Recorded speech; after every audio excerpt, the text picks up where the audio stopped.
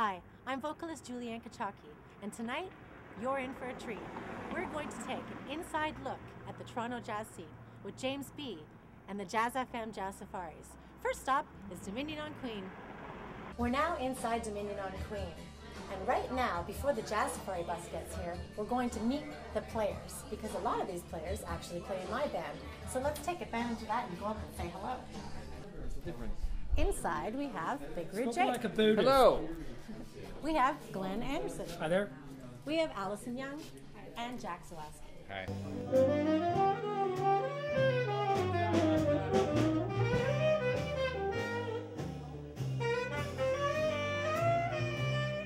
Fabulous Mr. James B. here on the Jazz Safaris. Hello. Hello. Hey.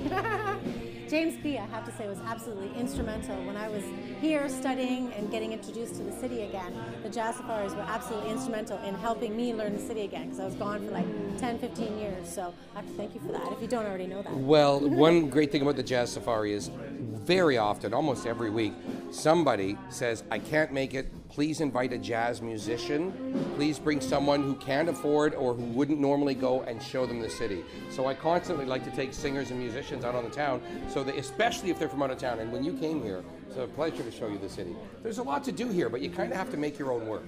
You do, absolutely. But there's a lot of small venues in this city, and tonight we're going to see 3 or 4 of them.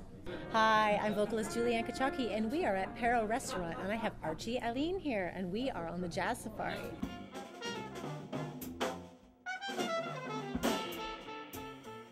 But we always look forward to having the bus safari coming in along with James B. Because you know Jazz FM is the greatest supporter that we have of jazz music here in the whole country, in Canada as a whole, you know.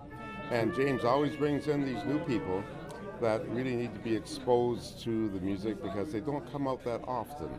And they need to get out, and they should come out just a little more. And especially when they come to Perils, because it's a cultural experience for them. Tell us about the influence that Bill King has had on you. I came into this project with Brian Dickinson, Mark Kelso, and Rob Pilch. And I was like, I'm using these guys. I know them actually from way back in the theater days. We did Joseph and the Amazing Technicolor Dreamcoat with Donny Osmond. We toured all over the United States and Canada for probably 3.5 years together. And I knew that if I was going to do something, Brian Dickinson I knew from the Mont Tremblant Jazz Festival. He played with me there. And I knew that if I ever, you know, as soon as I made the next project, those guys were definitely going to be on my album. So when I met Bill, I also met, he was also working with another girlfriend of mine, Josephine Bundo.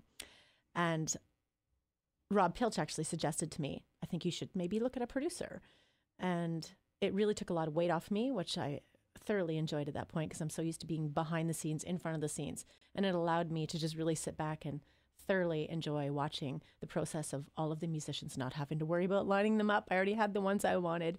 And it was very nice. As far as the influence with him, he allowed me to take a back seat, which was really important for me. And that's like the main thing that I have to thank him for. I really like my album. Can you think of some of the other people that were instrumental in putting this whole thing together for you? I wouldn't be able to do this, plain and simple, without my father support. Like, it's just, you know, with having a car accident again, you know, and losing my voice, it's a financial blow like nobody's business. It's just, it puts you back. And there's a lot of making up to do. And I simply, absolutely could not do it without him. And my friends and family are extremely supportive, like yourself, allowing us to come here to the Jewel.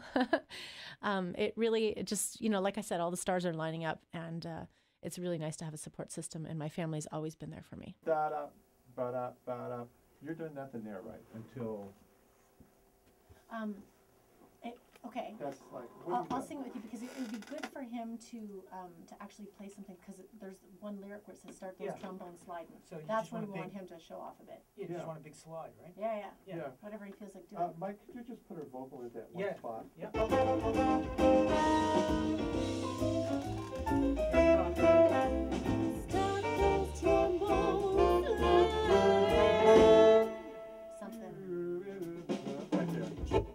Right there, when she goes, stop the trombone sliding.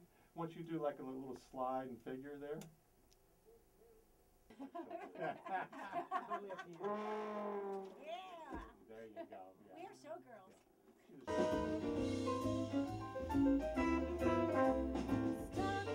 Yeah.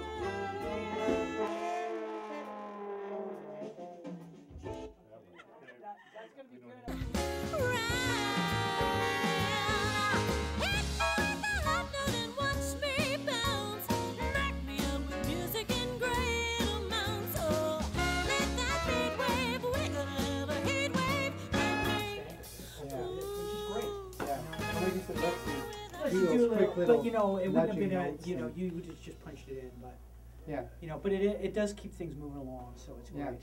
cool. Yeah, it's fun. Very nice to meet you. Thank you and very thank you so much. much for putting Likewise. on my CD. Thank you. And Pleasure. I'll give you a copy when we're all finished. I look forward to it. Thank Thanks. you. You're welcome. Eric Olescu. Oh, come on. Roxy, take one. Richard Underhill.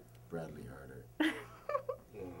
I'm just a dude. I love Just it. came Ray off the street. Esposito. I was buying Easy. sandwiches. We already know Tyler. Tyler Urema. Roxy, right in tempo. Think of those autographs she'll sign. Good luck to ya, Roxy.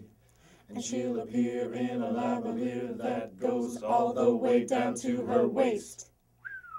Here a ring, there a ring, everywhere a ring-a-ling, but always in the best of taste. So it's best of taste. Oh, yeah. really? The Yeah. best of taste. But always in the best of taste. I'm pretty sure.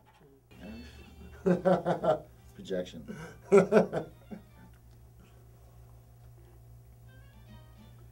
They're gonna wait outside in line to get to see Roxy. Tara, hello. Hello. Julie and you have a few things in common. It's funny, in life there are parallels, and you probably didn't know each other at the time when they were happening, but you get together and you find out there are similar things. What were some of those things? Well, I don't know Juliann very well, but upon first meeting her, we ended up having discussion right away about the fact that we had both been in pretty bad car accidents, and we're both singers, so we kind of hit it off on that mark. It was like, oh, wow, well, cheers. And the timing for you couldn't have been much worse, because somehow, some way, you stumbled across a pretty notable person who was trying to make your life very easy, but you kept complicating it by doing all kinds of things. Well, you met Jeff Healy. I did, and I have to stop you. I don't think that he was necessarily trying to make my life easy. I don't think anyone can do that for you, really. But I did meet him, and he heard me singing. I was 23 years old, and he sort of, you know, Jeff has been known for upstarting people's careers and being very supportive of young artists, or was known rather. I still speak of him in present tense. But you know, so he took note and liked my singing and my style and my rapport with the audience. And so, yeah, he had introduced himself to me and said that he perhaps wanted to work with me, but I'd already took a job back home in Alberta. So I told him that unfortunately I was leaving town. And he said, well, come back after the summer and we'll talk. And I actually got into my car accident the first day of trying to drive from Toronto to Drumheller. I didn't even make it out of this province. Now, you end up back in Toronto. I did. Jeff, he called me up while I was sort of lying in bed recovering and offered me a job as the singer in his jazz band, the Jazz Wizards. So I accepted and agreed to do, I was looking at about a year's worth of physiotherapy ahead of me. And he sort of said, no, just come and do it in Toronto and work with me and be in my band. And so it was, you know, it really got me going and gave me something to look forward to and to be happy about in a very, very dark time. Now, paralleling Juliann, you also are an independent artist, and that can be a tough road. Yeah. It's like if you're an independent artist, you kind of have to be a sadist. Was it a sadist or a masochist? I don't know which is which. You have to be one of them at least to be an independent artist, because, I mean, unless you're born to money or whatnot, in my experience, I'm certainly not.